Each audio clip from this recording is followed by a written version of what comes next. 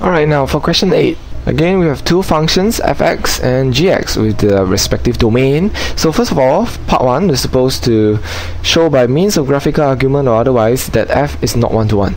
This is a sine curve, okay, and obviously sine curve is not one-to-one. So all we have to do is just to sketch it out and to argue our case. Okay, now this is a sine curve. Okay, we only want it up to pi. Oops. So this is 1 pi. This is half pi, and this is maximum 1, minimum -1, and this is our y equals to sine 2x. Okay, so this is not one-to-one, obviously. Therefore, we answer the first part of the question. Simple. And now part 2, we're supposed to for the function of g. No, this is not g. It's qx. Okay, which is sine 2x, yada yada, and the domain is slightly different from the original domain. Okay, it says here that, well, the domain is a subset of from 0 to pi over 2. Okay, oh, I'm sorry, should be pi over 2. So pi over 0 to pi over 2 is this curve here. Okay, this part of the sine curve, right, which is as well not one-to-one yet. Okay, not one-to-one. So the whole idea is to, how are you going to make it one-to-one? Okay, such that the q inverse can exist, which means that, well, make this part of the curve one-to-one. Okay, so how are we going to do that? Well, let's think about this. Okay, we enlarge the curve a little bit, okay, because we're only concerned with 0 to pi over 2 here. Okay, so this is 0 to pi over 2 is 1. Now, in order to make this curve one-to-one, we know that, hey, you know, if I were to chop it up here, okay, from 0 to pi over 4, which means that the curve will now only take these values, okay, these y values. Now this is one-to-one. Okay, so in order for our q to be one-to-one, s must be equal to, well, from 0 to pi over 4. Okay, you can include both the values, 0 to pi over 4, because that will still give you one-to-one. Right, so this part of the curve will be then one-to-one for this domain. Well, alternatively, of course, we can also say that, you know, hey, how about from pi over 4 to pi over 2? Well, it can still work, isn't it? I mean, from pi over 4 to pi over 2, this part of the curve, it is still one-to-one. It is also one-to-one. Okay, so determine the maximum domain for S for which a q inverse to exist. Well, this or this. Okay, hence define correspondingly the q inverse. Well, it is actually not that difficult, really. Okay, let's try to figure out. Now, qx is equal to sine 2x. Okay, for the domain of, well, 0 to pi over 4. Okay, so x is an element of all this. Alright, now to find the inverse for this, now the inverse exists because of this domain, right? So we let y be equal to sine 2x, and therefore we know that sine inverse y is equal to 2x, and therefore x is equal to half of our sine inverse y, and therefore our q inverse x will be equal to half sine inverse x. Okay, and the domain for our q inverse will be actually the range of our q, and the range is actually from 0 to 1, and therefore the domain will be also from 0 to 1. Okay, so this will be the second part of the answer. Okay, define it fully, and this is what it's all about. Okay, now depending on whether the domain is inclusive of 0 or pi over 4, okay, this domain will then be inclusive of 0 or 1. Okay, so since we include 0 and pi over 4, that means the values can be 0 and can be 1 as well. Okay, now for part 3 of the question, explain why the composite functions fg exists. Okay, and find the rule and range of it. Okay, now let's move on. Okay, fg. Alright, so part 3. Now we all know that for fg to exist, okay, what must happen? Well, the range of g must be a subset equal to the domain of f. Okay, and of course what we would want to do is to go find out what's the range of g. So let's take a look at our function g. Okay, g is a quadratic equation, x squared plus 1, where x is from 0 to 1.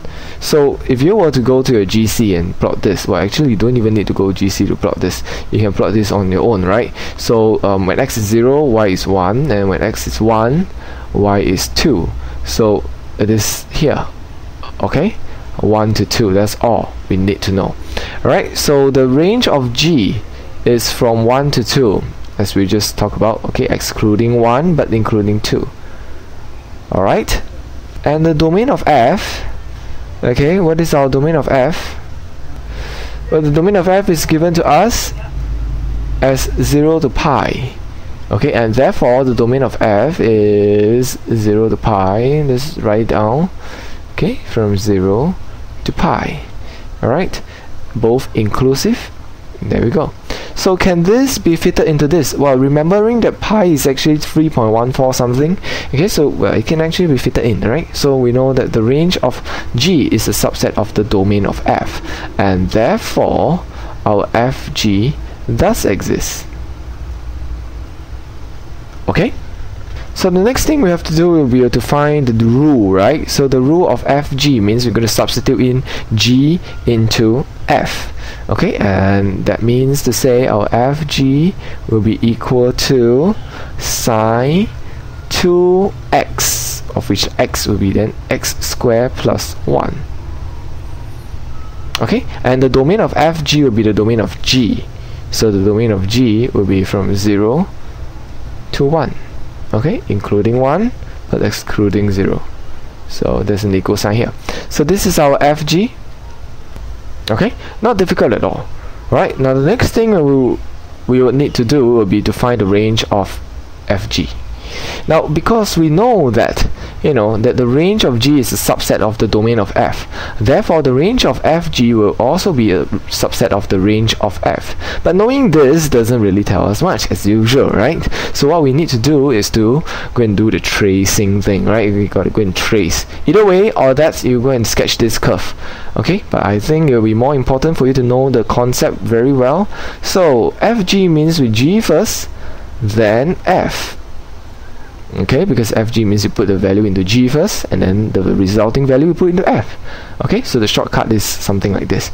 Now what we do know, okay, is this, that everything that we map under G, okay, it will become the range of G, and the range of G is from 1 to 2. Okay, so this is the range of G, but the range of G is a subset of the domain of F, and that's why it exists, because the domain of F is so big, right, from 0 to pi. So what we're most concerned with now is with this domain, okay, under F, okay, under the mapping of F, what would be then my range? Okay, so of course what we need to do is go figure out our F. Alright, where is the F? Now as you can see, F is our sine 2x. Okay, so well, let us have a quick sketch of the graph.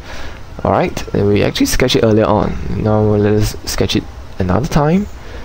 Okay, so this is to pi, and this is to 2 pi over 2, I'm sorry. What I want to know is, when I put in 1, okay, 1 is somewhere here. Okay, what is this value? And when I put in 2, again 2 is somewhere here. Okay, what is this value? So I want to know what is this range. Okay, what is this range? Because this is the domain that I'm going to put in. Okay, so this is the domain from 1 to 2, and therefore this will be the range. Okay, clear? So it's actually not difficult to see that, well, this point is actually our sine 2. Okay, and this point here is actually our sine 4. Right, because since this is sine 2x, so when x is 2, you do multiply by 1, you get sine 2. So what this tells us is that when I put it in this values 1 to 2, I will get sine 4 to sine 2 as a range. Okay, and I will include sine 4 but exclude sine 2. Why? Well, because I include 2, right? 2 is inclusive, and therefore sine 4 is inclusive, and 1 is not inclusive, and therefore sine 2 is not inclusive, this way. So therefore we know that the range of FG is equal to sine 4. Sine 4 will be a negative number. Okay, we can actually check this out. Alright, so sine 4, sine 2. Okay, all this will be in radian, of course. Alright, we no longer play around with degrees that often. Okay, so this will be the final answer for the final part of this question.